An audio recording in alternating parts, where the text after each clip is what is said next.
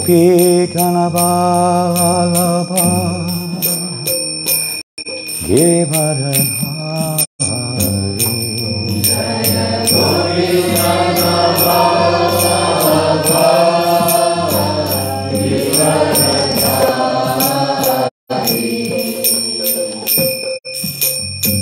Yashodanandana Rajajanarandana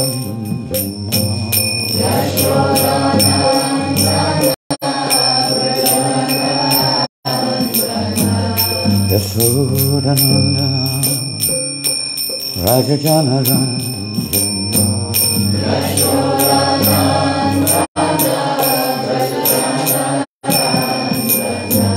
Yashodanandana Rajajanarandana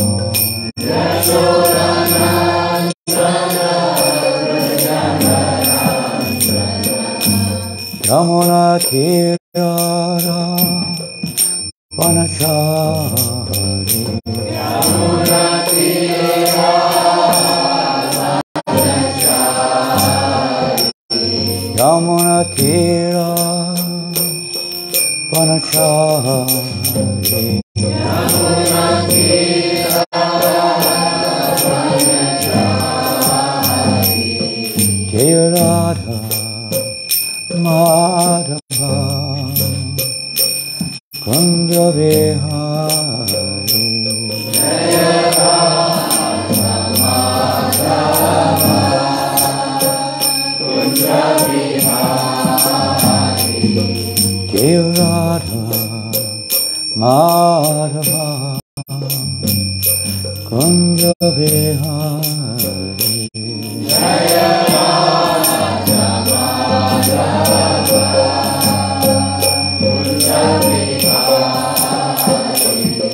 Hare Krishna, Hare Krishna, Krishna Krishna, Hare Hare, Hare Rama, Hare Rama, Rama Rama, Hare Hare,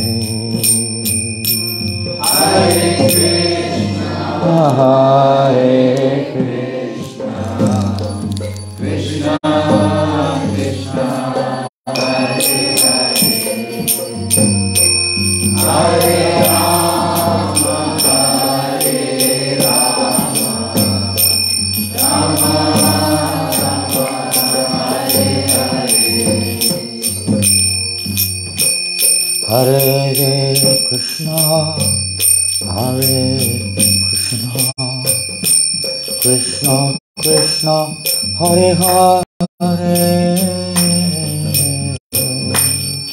Hare Rama, Hare Rama, Rama Rama, Hare Hare, Hare Krishna, Hare Krishna, Krishna Krishna, Hare Hare, Hare Rama, Hare Rama,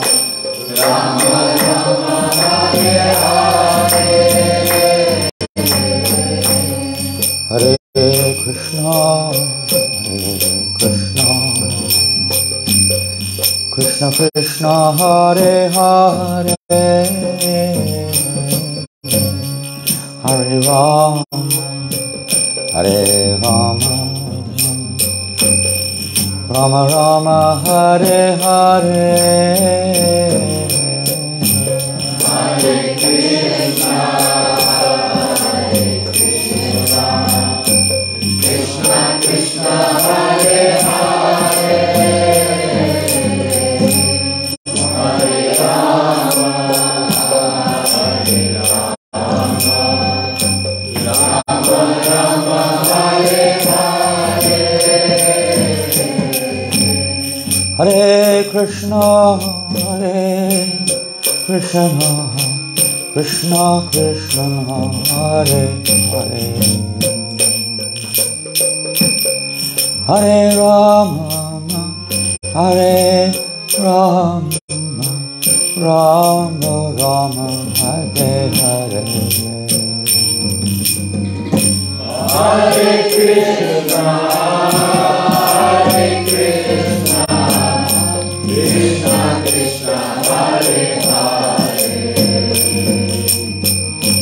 Hare Rama, Rama Rama, Hare Hare.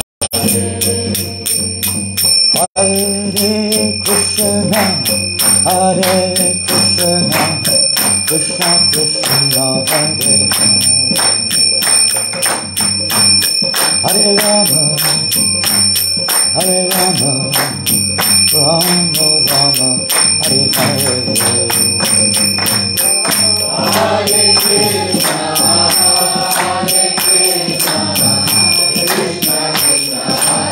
Hare Krishna, Krishna Krishna, Hare Hare, Hare Rama, Hare Rama, Rama Rama, Hare Hare.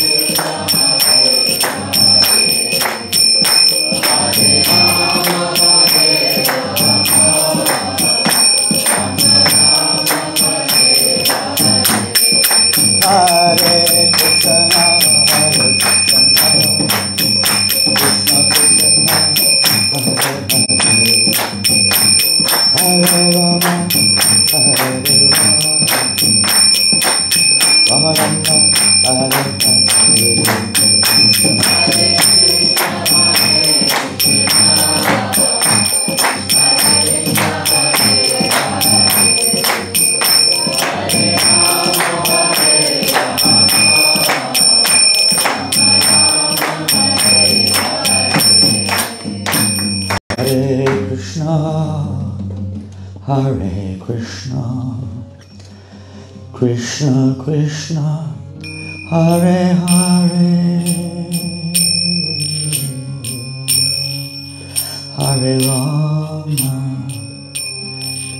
Hare Rama,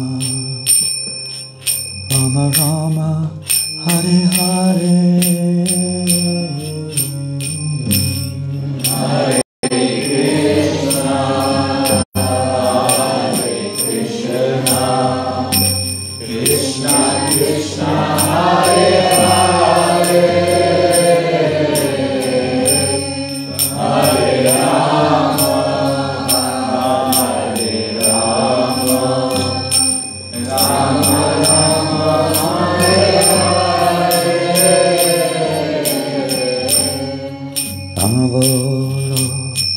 Chaturmukhi Krishna Krishna Hare Hare Mahadeva Panchamukha Rama Rama Hare Hare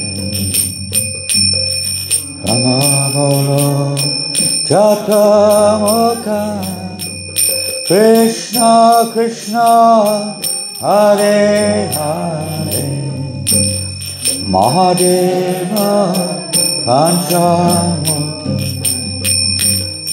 Rama Rama Hare Hare Rama Bolo Chaturmukhi Krishna Krishna Hare Hare Mahadeva Panchamukhi Rama Rama Hare Hare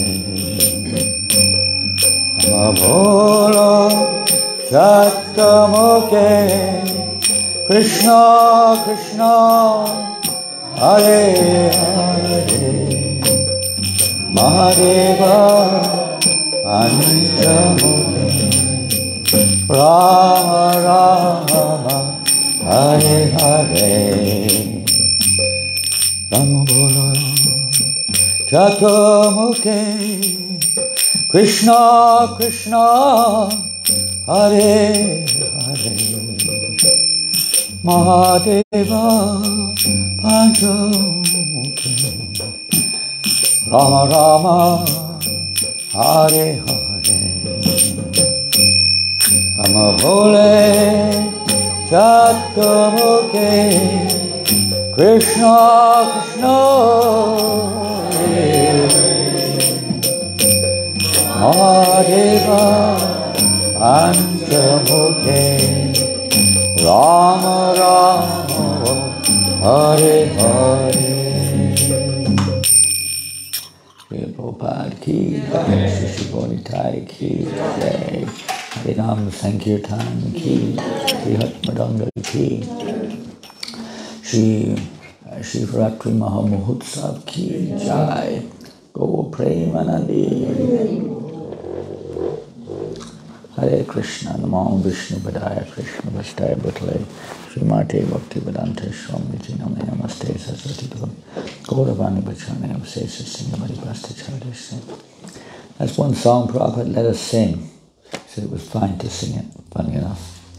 Lord Brahma with his 4 mouths is chanting Krishna Krishna, Lord Shiva Mahadev with 5 mouths, work that one out, is chanting Rama Rama. Well, they're together, they're combined, chanting Hare Krishna, Hare Rama. So today, not that we need to, not that Prabhupada did, not that we have to, but there's a very nice section in the Srimad Bhagavatam, which I thought we would focus in on. There are many sections in Srimad Bhagavatam dealing with Lord Shiva's relationship with Krishna, etc. So many beautiful prayers of Lord Shiva, his interactions with Daksha, and many other places in the Bhagavatam where Lord Shiva is present, or he gives his association. But today I thought we would read from the 8th canto. Om Namo Bhagavate Vasudevaya. Om Namo Bhagavate Vasudevaya. Om Namo Bhagavate Vasudevaya. Om Namo Bhagavate Vasudevaya.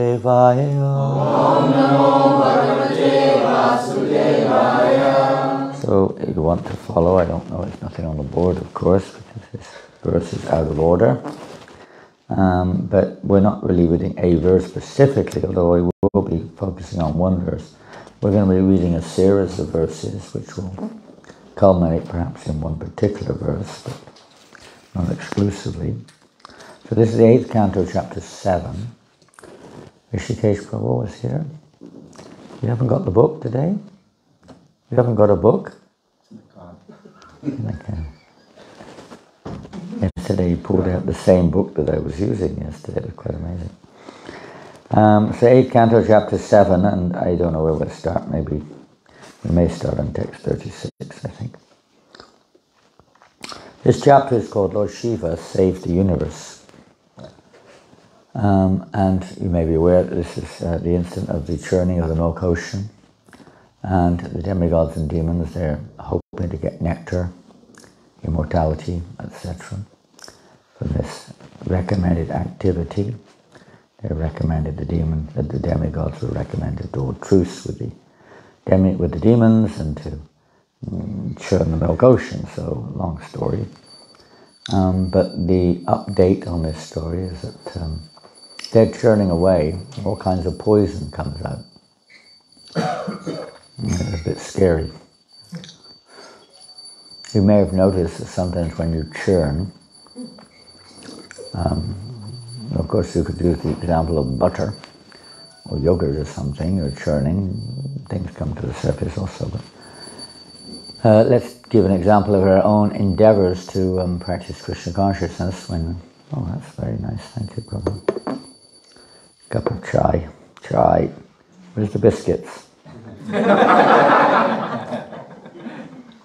tea time. English, you know, can't have tea without biscuits. Have you ever met an Englishman that takes tea without biscuits? Anyway, I've got something in my mouth to try to pacify the throat a little bit. Yeah. So, what to do? All this poison's coming to the surface. So, when we chant Hare Krishna, sometimes you may notice it's a kind of a churning, the ocean of our consciousness, and sometimes dirty things come up, don't they? Maybe it's only me, I don't know. Got a lot of churning to do.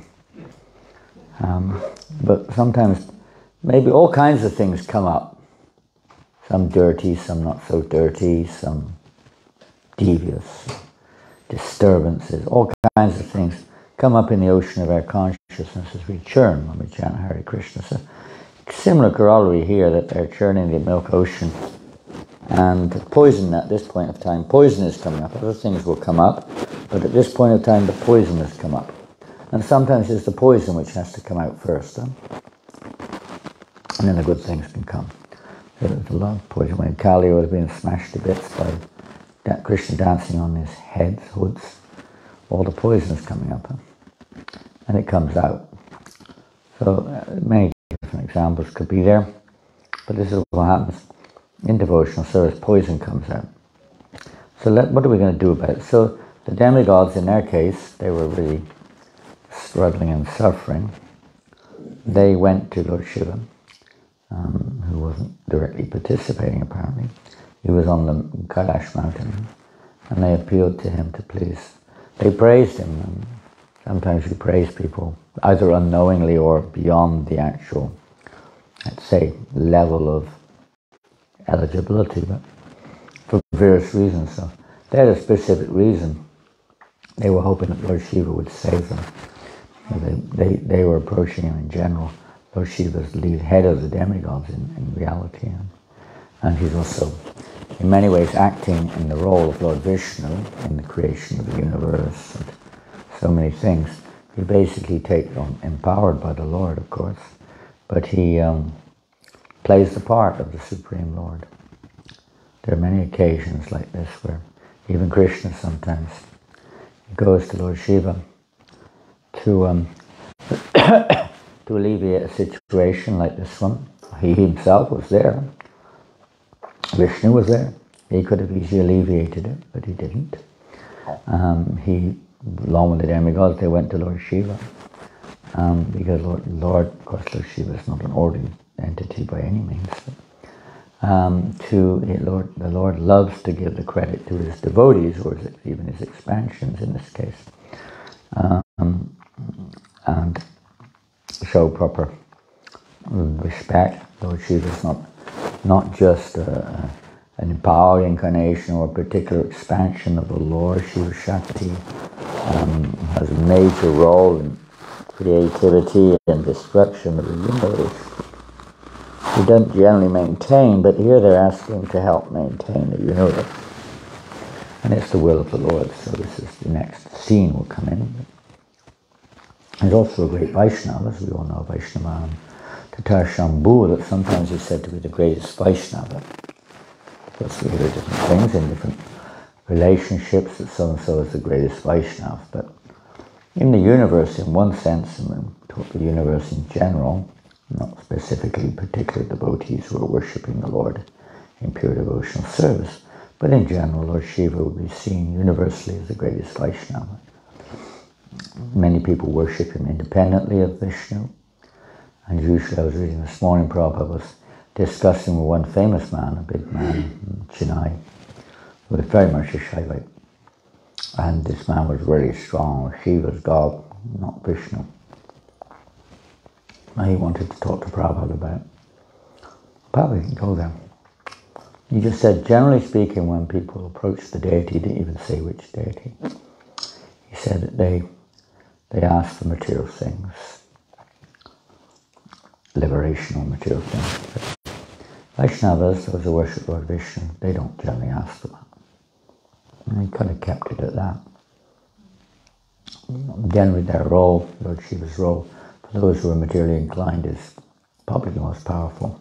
Or his expansions, Murgam Kartikeya, his consort Uma, Parvati, etc., Sati, different names she goes by, and Durga, she's the consort of Lord Shiva. Aman, Mariaman, she's the consort of Lord Shiva, so naturally people who are encased in this material world, who are basically don't know what's beyond it, are going to approach the immediate seeming power, Lord Shiva and his consort. So Lord Vishnu also is, in a sense, is almost coming there, and the demigods are praying to Lord Shiva, you are the super soul, you are the source of everything, you are the supreme Brahman. They're saying all sorts of things. For whatever reason, he is an expansion of God in a different way, energetic, potent, whatever, expansion for particular purposes. So in one sense he is, in another sense he's probably gives the example of milk and yogurt. A yogurt is, in one sense, it's milk, but it's not milk also. It can't act as milk. Everybody knows that. It's sour. And if you use it in place of milk, you're not going to get the same result. You try to cook sweet rice with yogurt. There might be some other preparation, but it's not going to be sweet rice. It has a different propensity. But it is nonetheless, it's coming from milk. Lord Shiva comes from Vishnu, but he can't act as Vishnu, exactly. Although sometimes he's recognized like that because he's a particular expansion of the Lord for a particular reason. So anyway, aside from all of this and the creativity of the universe, the glance of Lord Vishnu, Lord Shiva appears in that sense to impregnate the universe, which is none other than, you could say, his own consort. In that sense, as a man impregnates a woman to create offspring, Lord Shiva has this role also, but mainly he's understood to have the role of more overseeing Tamagun and the destruction, or the final wind-up of the universe. Mainly, that's his usual role in the triad. But he's got many other parts, and he loves also to actually play the part of Vaishnava in terms of reality, so to speak, preaching.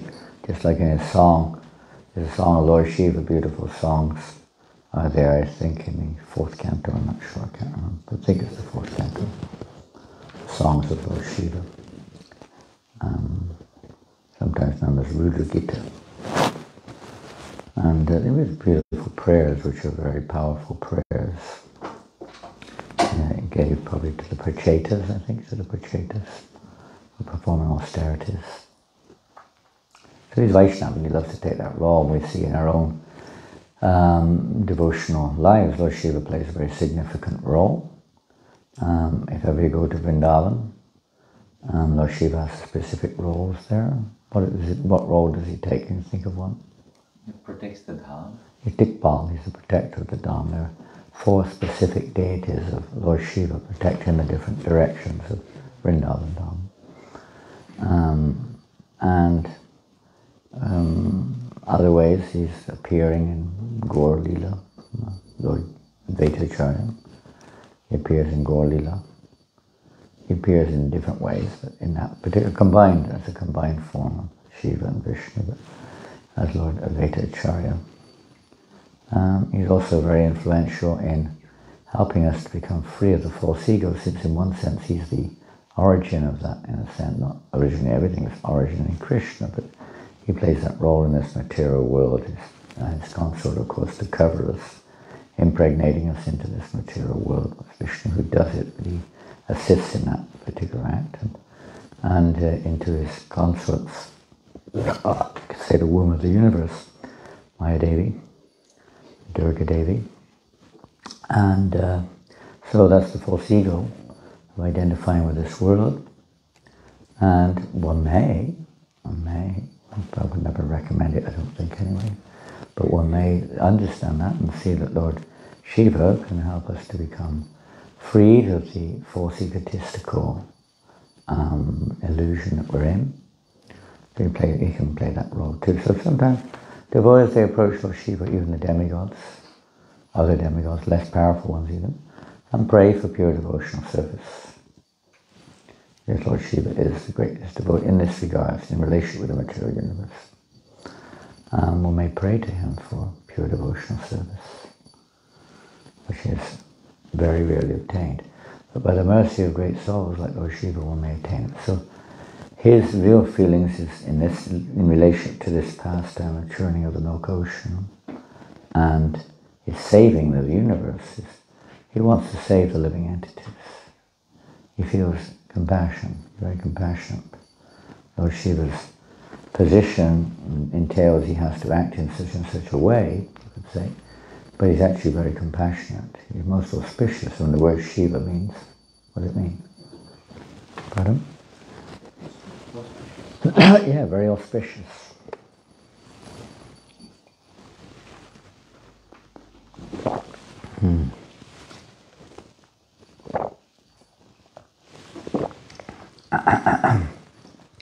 It's no caffeine, don't worry. Somebody wrote me an email, and I mean, please don't do this. They put it on a forum, you know, and many of the doers on the forum were kind of innocent. They said, latest GBC resolution, caffeine is allowed in ISKCON. It was a joke, you know. I don't know if someone said it. I mean, there are devotees who think there's nothing wrong with it. And may have some medicinal reasons, I don't know. But it was a joke. But a lot of the innocent devotees thought it was serious. But they don't know nothing, you know. So please don't put us on a forum like this. You know, we have to unexplain what you've done. But this, believe me, I don't know. Maybe where's Rasikananda? Is he here? Caffeine free? I think so. That didn't sound very confirmative. I'd be up again on the next campaign. Guru sannyasis taking caffeine. Chocolate, caffeine, this thing, that thing. My goodness, what will be next? So, where were we? Lord Shiva auspicious? Auspicious, very auspicious. So Shivaratri, yes, today is festival, right? Ratri means Night. In one sense we say most auspicious night, the night of Lord Shiva is when today or tonight, especially in the evening, Shivaratri, the night. What happens on Shivaratri? What's the history? Get married? Oh, well done. Well, I mean, you can't really say the day Lord Shiva appeared. How have you worked that one out? Maybe there's some such analysis, but there's a day when he's eternal consort, but the actual event is honoured and celebrated this day when he gets married to Parvati, or whatever form. So, and that's one of the angles for the devotees. Of course, this is not a major aspect, you could say, of our general, not mentioned much anyway, in our general Vaishnava life, but it is mentioned. It's even on our calendar now, although I don't think it used to be, but it's there now. And certainly Lord Shiva comes up again and again in our Shastras. Very important role to play in the Lord's mission, even in his Sankirtan mission. So here's one of the angles. We'll read some verses now. In the 8th canto, I'll just read the English until we get to a specific verse. Sri Sukadeva Goswami continues. So they've approached the Lord, Lord Shiva that is, begging for help to save them from the danger of this poison. The whole world right now is flooded with poison, isn't it? Everywhere, poisonous philosophy, poisonous behavior, literal poison everywhere, and the effects of that, poisonous everything, practically consciousness poisoned, and so many poisonous activities going on. everywhere throughout the whole world. I don't think you can find an exception to that other than where pure devotional service is being found, but that's very rare. Lord Shiva is always benevolent towards all living entities. It's the nature of Vaishnava, isn't it? They're always thinking the welfare of others. When he saw that the living entities were very much disturbed by the poison, because it wasn't really just the demigods and demons who were churning, the whole universe was threatened, which was spreading everywhere, he was very compassionate. Just look nowadays, how much poison is spreading everywhere. We have, Kali has allowed the introduction of various rapid forms of disseminating, could disseminate nectar too, but mostly it's being used because the predominance of personalities on this planet are demoniac. So poison is being spread in every direction, practically speaking. Devotees try to counter it with some transcendental subjects, but it's overwhelming. And even they, it's like Sri Ramaswami's Facebook page, Facebook just wiped him off of Facebook because he was, too outspoken about the truth, so they just counts you out, they don't let you use those words.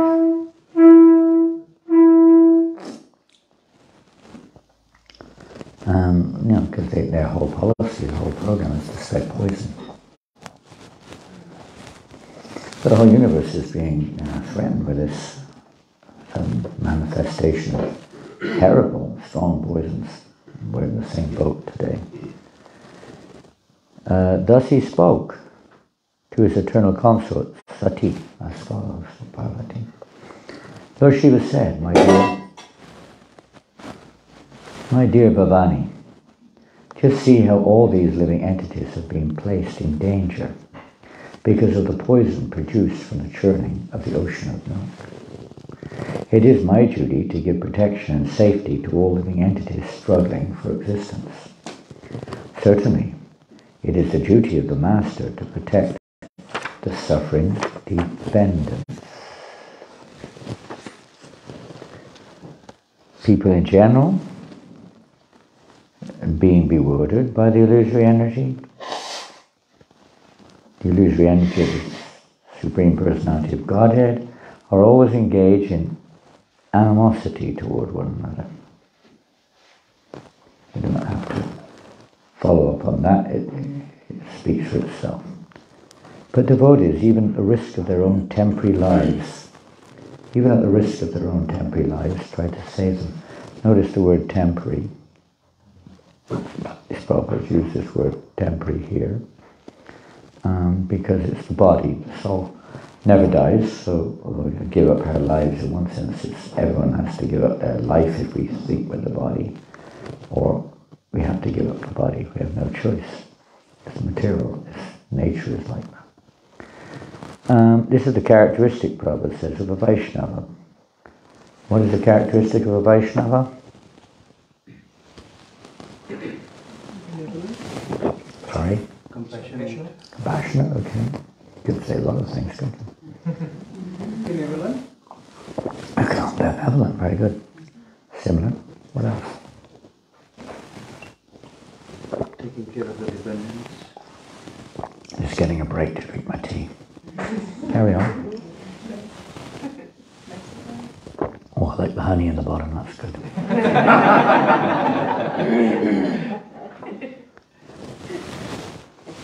Where do we get to? Merciful. Huh? What do you say? Merciful, okay. They're all kind of similar, really. What else? Submissive. Pardon? Submissive. Submissive. Yeah, it's not exclusive, or it depends how you define it, of course. Submissive indeed, submissive to the right thing, not just submissive to Maya or submissive to the poison. Truthful. Truthful, yeah. Let's stick to the subject matter here, where Prabhupada is saying that Lord Shiva, well, not Prabhupada is saying, but Bhagavatam, here, being described here how merciful Lord Shiva is. So Lord Shiva is speaking here. His duty is to save the living entities because he's seeing that they're suffering, right? There was a famous little catch, a little statement, little few words in Sanskrit, the mind of a devotee. The devotee doesn't suffer on their own account, but they appear to sometimes suffer. What is that? Paradukkha. Very good. Because of the suffering of others, they feel pain. All of what you said is correct. Merciful, compassionate, benevolent, this thing, that thing. Equal to all. It's true, but then this little statement. The Vaishnava is always unhappy.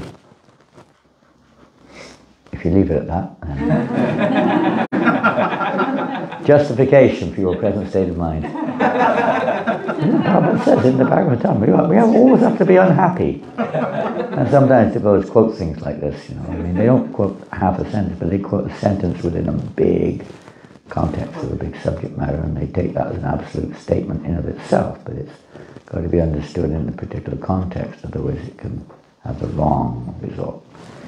So Vaishnava is always unhappy. Otherwise, he would have no business. You've got to finish the sentence, right? Vaishnava is always unhappy to see the conditioned souls unhappy. And even if the conditioned souls appear happy, he can see, Vaishnava can see, well, what they're doing now is going to cause unhappiness in the future. Otherwise, he would have no business teaching them how to become happy. In materialistic life, people must certainly engage in activities of animosity. Animosity, I guess it's similar to animal, really, isn't it? Probably comes from the same root, this kind of not really having consideration for the other party. You see the other party as an object of my sense gratification. And that consequently creates animosity. Materialistic life is therefore compared to, in the Gurvastikam prayers, what's the first words? Samsaradava Nalalita Loka Tanayakarna Ganaganatam. What is that? Blazing fire. He's considered a blazing fire because he's got the book right in front of his nose, as always, and always eager to share the nectar. But let's go a little further. The material world is considered here as a davana, as a blazing fire. What does the birth and death, a repeated birth and cycle of birth and death, like a blazing fire? And what's the rest? Somebody else, please. What's the rest of the verse? You sing most days if you sing Gurvastikam. Sometimes we sing songs we haven't got a clue what they mean. Maybe we sing Wake Up Sleeping Souls or something. Every morning we sing the Wake Up song, Samsaradava. There's a bit more to it than that. What does it mean, first?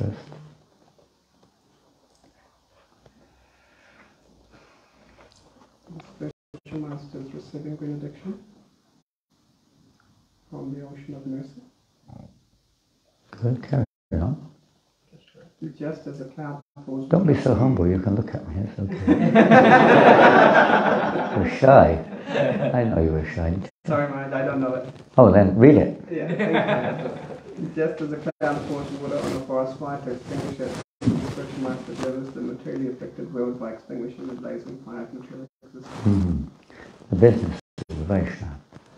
To at least assist, even if we've still got a bit of blazing fire within us, which we may have.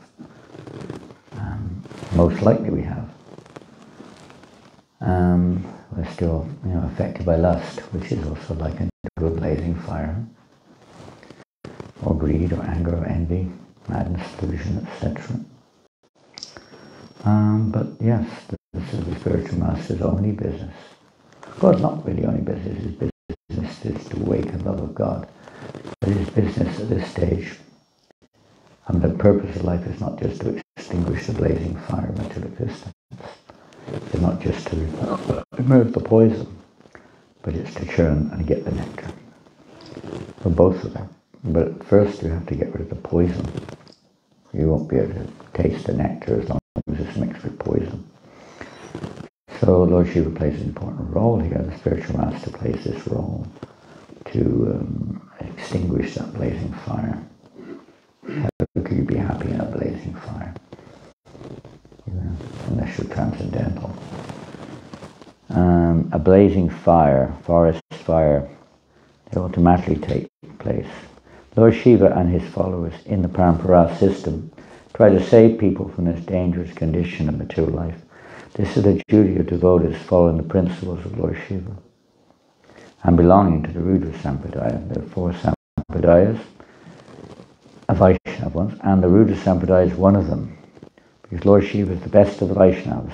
Indeed, as we shall see, Lord Shiva drank all the poison for the benefit of humanity. They take on this sinful. We see with Jesus Christ, Haridas Thakur, Vasudev Datta, Harshil Prabhupada, so many pure devotees of the Lord make that basically their mode program to relieve all living entities of their karmic sinful reactions and deliver them from this ocean of birth and death. Not just the reactions, but in terms of direct reactions, but indirect, in the sense of their tendencies to commit sinful activity. It's one thing to relieve them of the reactions to that. It's another thing to release them from activities which cause sinful reactions. My dear gentle wife Bhavani, when one performs benevolent activities for others, the Supreme Personality of Godhead, Hari, is very pleased. Even materially speaking, to maybe a very, very beginning stage in whatever mode it's in, but something is there. Some beginning of giving, some beginning of putting one's own interest aside for that of others, even if it's in ignorance. And when the Lord is pleased, I am also pleased, along with all other living creatures. So here we see, although the demigods have approached him and praised him as, you are the supreme, you are the controller, you are the creator, you are everything. Here Lord Shiva himself says, when the Lord is pleased, I am also pleased. Therefore let me drink this poison, for all the living entities may thus become happy because of me.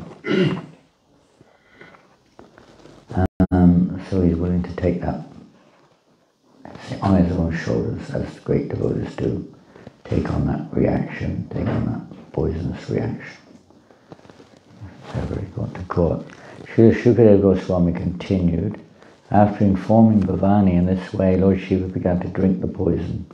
And Bhavani, who knew perfectly well the capabilities of Lord Shiva, gave him her permission to do so. Nobody would do that. Basically, you're taking death.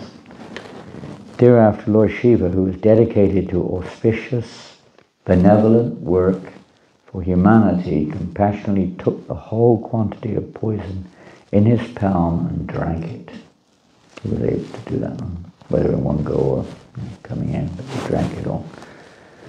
Although there was such a great quantity of poison that it spread all over the universe, Lord Shiva, although there was a great quantity, so great it was spread all over the universe by now, Lord Shiva had such great power that he reduced the poison to a small quantity so that he could hold it in his palm. One should not try to imitate Lord Shiva. Prabhupada uses this example a lot. Lord Shiva can do whatever he likes.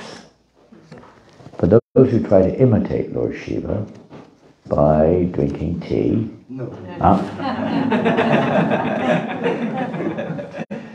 by what? Smoking ganja. Could be any other kind of toxic. We say intoxication. It's toxic. Poison is toxic. Any other kind of toxic, by smoking ganja, or any other kind of toxic, of course, and Prabhupada says here, and other poisonous things will certainly be killed because of such activities. We can't imitate Lord Shiva, never imitate these powerful personalities. As if in defamation, the poison born from the ocean of milk manifests its potency. How did it manifest its potency after being drunk by Lord Shiva? His throat turned blue. And he's known as the famous name of Lord Shiva. Nilakanta. Beautiful name, Nilakanta. By marking Lord Shiva's neck with a bluish line. That line, however, is now accepted as an ornament of the Lord. Not that, oh my God, that's poison in my throat down here. Holding on to it to make sure it doesn't get out. No, but it's become an ornament glorifying Lord Shiva for his magnanimous, benevolent act. And now we're going to read a verse which is very significant. Text 44. Tapyanti lokatapena sadava prayaso janaha paramaradanam taddi purushasya gilatmanaha. Anyone know this verse without looking at the book? There's 2 or 3 of you tuned in on your mobiles. And on the latest side, it looks like even more of them are tuned in, and maybe they're all tuned in now. They're very well equipped. So, anyway, it seems like the majority of you have access to this now, so I'll read it. It is said, Lord Shiva speaking, it is said that great personalities almost always accept voluntary suffering because of the suffering of people in general. This is considered the highest method of worshipping the Supreme Personality of Godhead, who is present in everyone's heart. Now this is for those devotees who are trying to spread Krishna consciousness and what it means, this verse is a very important verse. Purport. Here's an explanation of how those engaged in activities for the welfare of others are very quickly recognized by the Supreme Personality of Godhead. Probably use the example that those on the front lines in the battle are given the medals, the reward. They're recognized by the government, at least they should be. Of course, the government themselves should be on the front line, but they don't in this day and age. But anyway, they give them the recognition. They're the heroes. They're on the front line. They're taking a big risk. They could die at any moment. They're having to face challenges day and night, and many of you know that. It's not a joke. I mean, in that sense, as far as their situation goes, it's a reality. They're faced with death at every moment of day and night, even just day and night. I know when my father was in the Second World War, he didn't sleep for weeks on end. He was on the front line. Weeks on end, he didn't sleep. Couldn't sleep. The only time he said he slept was when he was walking. They had no time. They were on 24/7 alert. And in one sense, devotion services, we don't, of course, have that same, exactly, but it's similar in some ways. 24/7 alert. Maya may catch us at any moment. In the Bhagavad Gita, Krishna says, Ya idam paramam guyam madbhakteshvabhidashyati.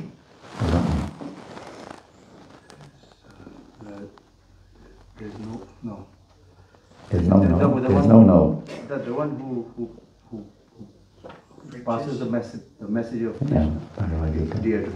One who teaches this message, he says to the devotees, but every living entity is by constitution is a devotee, so the devotee wants to, and Krishna doesn't really want his devotees to be disturbed by the non-devotees, but the devotees want to bring non-devotees to devotional service for Krishna's pleasure, so they see them like that. Devotees see that others are worthy, and Nichuttasman Manashri Shukaschin May appear Kritam, there will never be one more dear to me than he, there's no one more dear, there never will be one more dear. One who preaches Krishna consciousness in this world is the most dear to Krishna. It's extinguishing the blazing fire, taking up that poison, removing the poison from the world. There are different kinds. My devotee is most dear to me. No one can excel him in satisfying me by worships the Lord by preaching. There are different kinds of welfare activity in this world, but the supreme welfare activity is the spreading of Krishna consciousness. Other welfare activities might be to, protect you a little bit from the poison, or maybe even to give you more poison. But they don't really remove the poison. Other welfare activities cannot be effective for the laws of nature, or the laws of karma, rather. Laws of nature and the results of karma cannot be checked. It is by destiny or the laws of karma that one must suffer or enjoy. For instance, if one is given a court order, he must accept it, whether it brings suffering or profit. Similarly, everyone is under obligations to karma and its reactions. No one can change this, therefore the Shastras say, Tashiva hito prayate kovido. Labhyate yad pamatang paryadaha. In the fifth chapter of the first canto. One should endeavor for that which is never obtained by wandering up and down the universe as a result of the reactions of karma. What is that? One should endeavor to become Krishna conscious. If one tries to spread Krishna consciousness all over the world, one should be understood to be performing the best welfare activity. The Lord is automatically very pleased with him. If the Lord is pleased with him, what is left for him to achieve? If one has been recognized by the Lord, even if he does not ask the Lord for anything, the Lord who is within everyone supplies him whatever he wants. Krishna assures us in the Bhagavad Gita, this is also confirmed. Tesham nitya yuktanam yogakshemam vaham in Bhagavad Gita.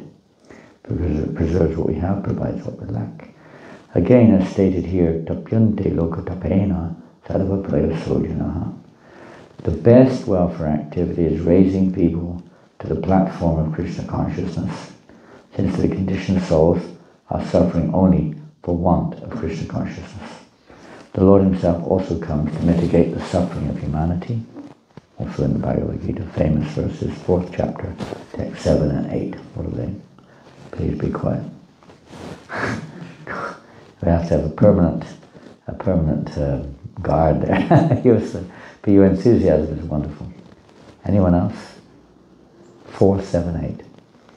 4th chapter, text 7 and 8. There's like a decline in religious practice. You got it. You got it. Well done. Where's Krishna Loka? She's coming back from Vrindavan today. Coming back from Vrindavan today. Is that right? You've been in India.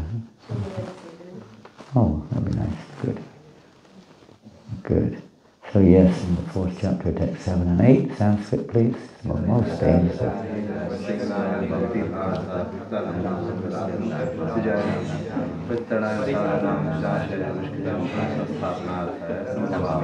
Come on. Sadhu.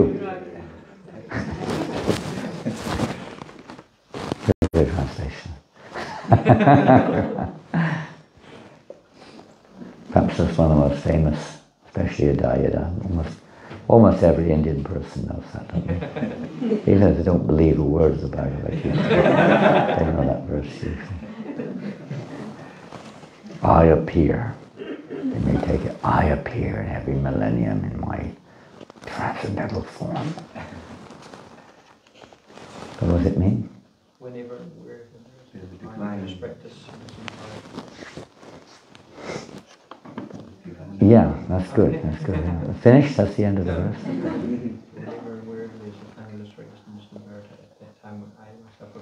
Yeah. Decline in religious principles, rise of irreligion. At that time I descend myself.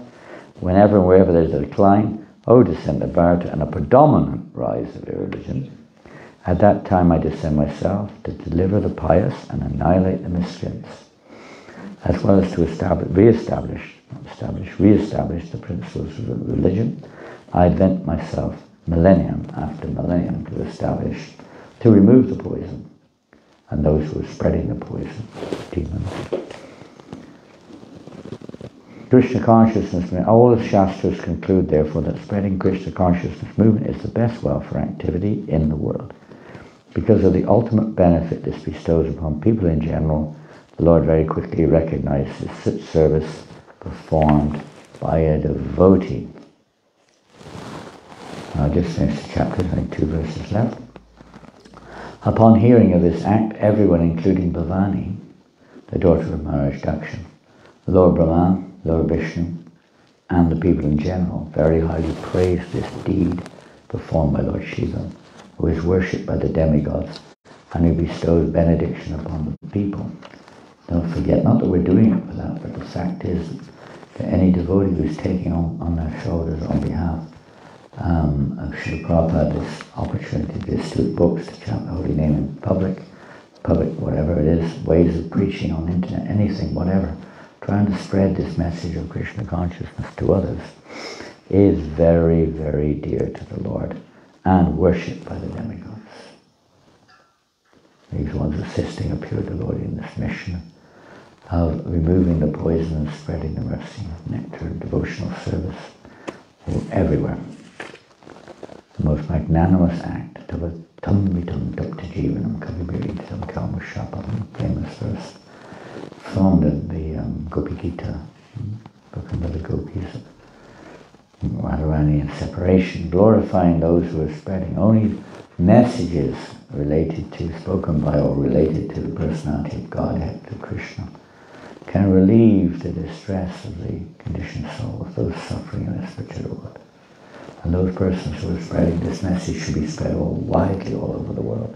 And those who are taking this on board, spreading are the greatest, the most wonderful Bhurijagya, Dhanijanaha. Of all people, they are the greatest welfare workers. Scorpions, last verse of the chapter. Scorpions, cobras, poisonous drugs, and other animals whose bites are poisonous took the opportunity to drink whatever little poison had fallen and scattered from Lord Shiva's hand while he was drinking. And that's just a conclusion of this particular pastime. Okay, well, we're finished there. Any questions? 2 hands, 3 hands, 4 hands. Okay, one of those two are the first, and you're next. Okay. They're brothers, so don't fight. That's what we do. Of course you do. Maharaj, thank you for the class. This is the question regarding when Maharaj mentioned about how Lord Shiva is the protector of the Dham. Protector of the Dham. The protector of the Dham. So I was just wondering, do we know why, the Moguls were able to attack Vrindavan and destroy some of the temples and, the holy place? He wasn't doing his job. He dozed off for a few minutes. Meant for a tea break. For a tea break, exactly. Maybe he took too much ganja or something. And what's the reason? Yeah, okay, very good point, you could say. Similar, you could say, to the train of thought we had last night. What is the Dham? And, what it means. It's like in our own lives, most people think of protection being a physical protection, maybe making. Why isn't God protecting me? I lost my job, I lost my house, I lost my this and that. In neophyte stage, most people think that's what it means.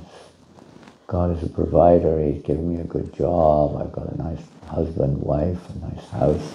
God, Krishna is so kind to me. Then when you lose it, you may think slightly differently. Sometimes you lose your faith. Many people do, shallow faith. So even in our own lives we have this mentality. We don't really realize what it means to be protected by the Lord. I was one time in a television studio, anyway, to a long story short, it was a challenge show with some atheists challenging religion, and there was one Christian lady in a wheelchair. She had terminal cancer.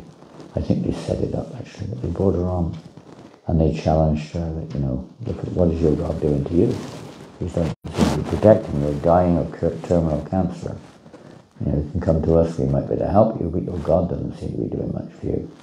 You're dying. He said, no, He's protecting you. And how is He protecting you? What do you mean He's protecting you?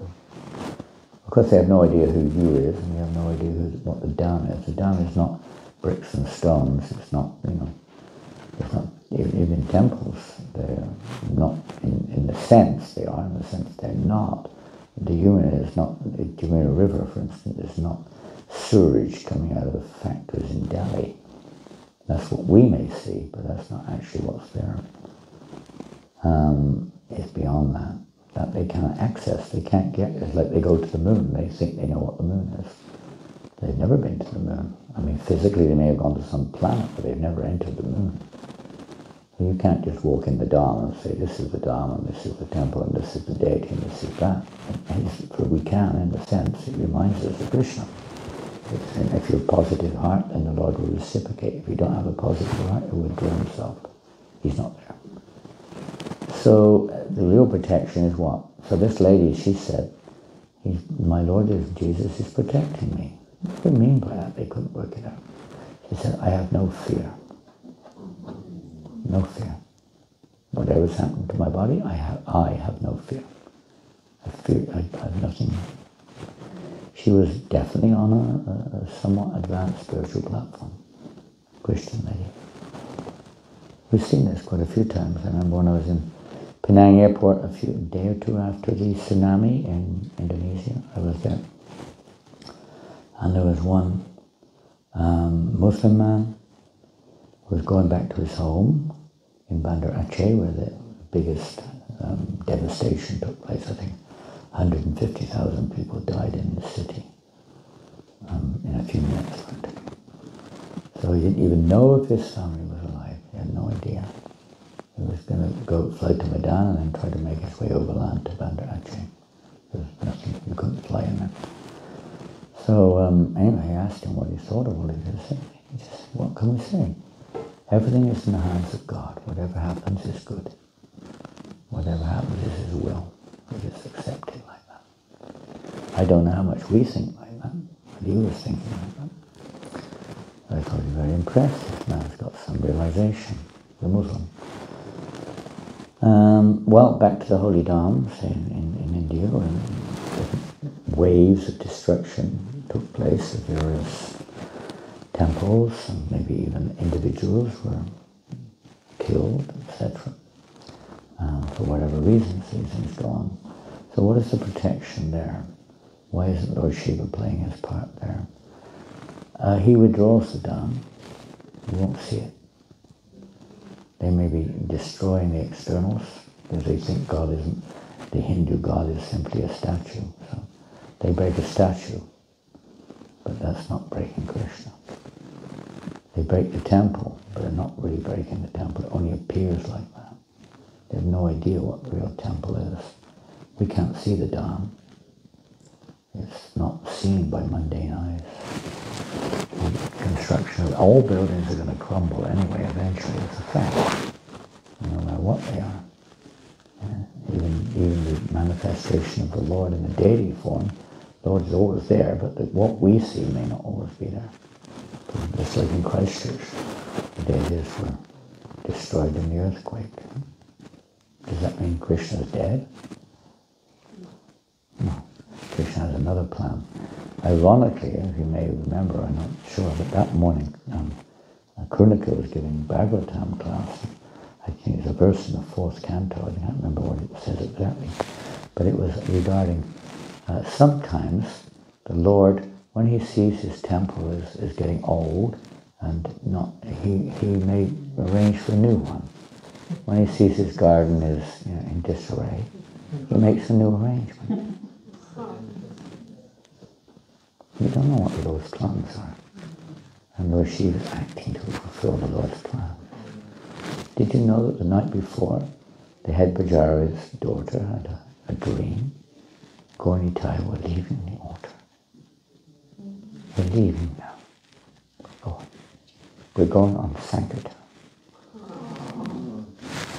She went out the temple.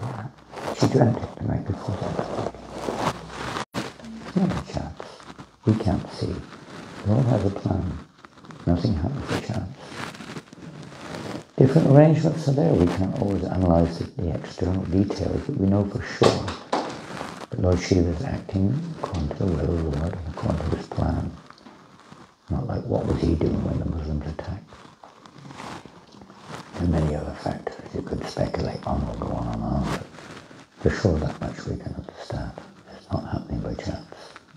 It's not because of their power. And they're not destroying the Dham. Krishna is just giving them a reflection of the Dham and perverting that they may, destroy that, but the Dham remains. It remains undisturbed in that sense. Sometimes manifest, sometimes unmanifest. Choice of the Lord. And same with our devotional service, it's It's not a question of external achievements, it's an internal change of consciousness. And the Dhamma is really, in one sense, it's revealed according to our consciousness, not according to our mundane vision or senses, state of consciousness. And just to help us to develop that state of consciousness, the Lord and the Dhamma may manifest in various ways to try to attract us to the real Dhamma. So as long as there's some material motivation. When Prabhupada went to Vrindavan, his first disciple, Kirtanananda, who then took Sanya in 1967 in Vrindavan. Kirtanananda was just a fresher to Krishna consciousness. He was looking at Vrindavan, why is it so broken and dirty? Because material, it looked broken and dirty. Maybe a little better now, but then it was, most of the buildings were broken. There was no money at all, practically. Not many people coming. Why it looks so broken and dirty, Prabhupada said, that's because your heart is broken and dirty. You're seeing broken and dirty. Krishna's reciprocating. So he reciprocates with everyone accordingly. That's not the real Dhamma. It's a reflection, or not the real Dhamma that they destroy. Although it's, from our point of view, it appears for various other reasons, but it's not. Just like you go to Radhakund, you can't really bathe in Radhakund. If your consciousness is good, it's purifying. But Radhakund is not just a lake, not just a body of water. Radhakund is the liquid manifestation of Radharani's praying. You can't just jump in there, here I am.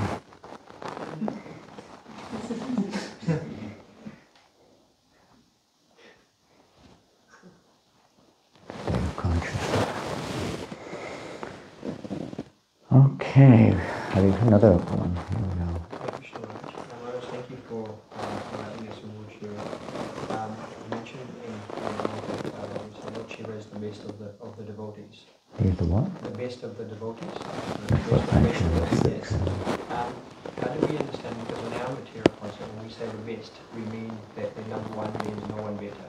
But we also hear that the gopis are the best, and then the gopis I kind of indicated that very wrong. In this particular context, he's the best.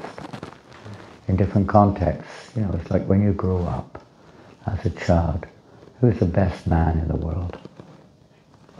Your dad. But he may always remain in a sense, but you realize later on, he's the best in one sense, but not the best in every sense. He may not be the best musician on the planet, Then you realize later on someone else is the best musician, someone else is the best politician, someone else is the best footballer, or whatever it is. So in the context, particularly of this material universe, where almost everyone is materialistic, Lord Shiva is the best, because it helped you in that sense, you could say. They all approach him. They see him as the best, but he's actually a Vaishnava. He's amazing, showing us even the mode of Tamagun, how he's still serving the Lord.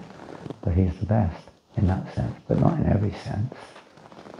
So according to the particular situation, he's the best in the material universe. But the pure devotees who come into the universe, of course they're not in the universe, they're transcendental to it. So when you go beyond the material universe, you see a different picture. Anything else? Yes. Thank you, Maharaj. I was wondering, you were speaking about how, like in this pastime, when we're turning our heart, we're chanting Hare Krishna, a lot of things come up. So I was wondering, when you see like the poison come up, we cannot get the motivation to keep going and know that eventually that will go away. Well, if you keep chanting Hare Krishna and you follow the process, yes. That's the process of Krishna consciousness, Cetodharpana Marjana. So naturally it will cleanse the heart of the, if you read Nectar Devotion, you'll see the characteristics of pure devotional service. The first characteristic is the Kleshagni, Shubhada, Kleshagni. These are the first, these two characteristics are there in even in the beginning stages of sadhana, in the Vajrayana Kriya stage, we may not be completely purified, but these two go on, awakening auspiciousness or devotional practice through devotional practices, and removal of inauspicious or unwanted things. They get burned up in the heart, dirty desires, etc. So yes, you carry on, but you carry on, and you have to have a little common sense that if the material fire is getting greater, or if your attachment to it, let's say, is starting to develop, then we have to be very careful. At that point we have to inquire, or we have to realize that we have to make some adjustment here. It may be whatever it may be both external and internal, but some kind of adjustment sometimes have to be made. When we see there's a reawakening of let's say, our material inclinations to try to enjoy this blazing fire. And we have to be on guard and be aware. So cry out, we have to beg the Lord for mercy, beg the devotees for shelter, guidance, what to do. You don't just blindly carry on with mechanical chanting, because there's a danger in our present state is our chanting is not so pure, not so serious, it's sometimes totally mechanical. We just want to get the numbers finished and move on with whatever else we have to do. We're not actually associating or making a serious effort to associate with Krishna. Or we may be harboring offensive feelings towards others, pride, all various enemies. We're still accommodating these enemies. We're not repentant of that. We may be proud of the fact we think the way we do, etc. We do have to be careful to watch out for the obstacles on the path of devotional service and take the necessary steps to not become a victim of those enemies. And when you chant Hare Krishna, even mechanically, sometimes these effects will come. When you chant purely, they're going to come up for sure, and you'll carry on chanting purely, and they'll go away. But when our chanting is not serious, when it's offensive, then definitely you're not going to be cleared of these enemies within the heart. So we have to try to cultivate offenseless chanting of the holy name and pray for mercy. Without mercy we have no hope. To pray for it. If you're sincere, we'll recognize this, we won't be proud and try to hide it, object when somehow or another the Lord points it out somewhere or another. Rather we fight against it. And we said, oh, that's my nature. Nothing wrong with that. No, we need to change. We want nature which is pleasing to Krishna. So we have to be a little conscious. Anything else? Last one. Thank you for the class. In verse 38, I just quote the translation, there is no purport here. Lord Shiva says, it is my duty to give protection and safety to all living entities struggling for existence. Certainly it is a duty of the master to protect his suffering dependents. And we know Vaishnam Yatha Shambhu. So there is somebody above Lord Shiva. We can ask Shiva for bhakti, but there is definitely someone above him. So why does Lord Shiva says, it is my duty to give protection, and it is Lord who is giving protection? Wow. I have to rewrite the verse, I think.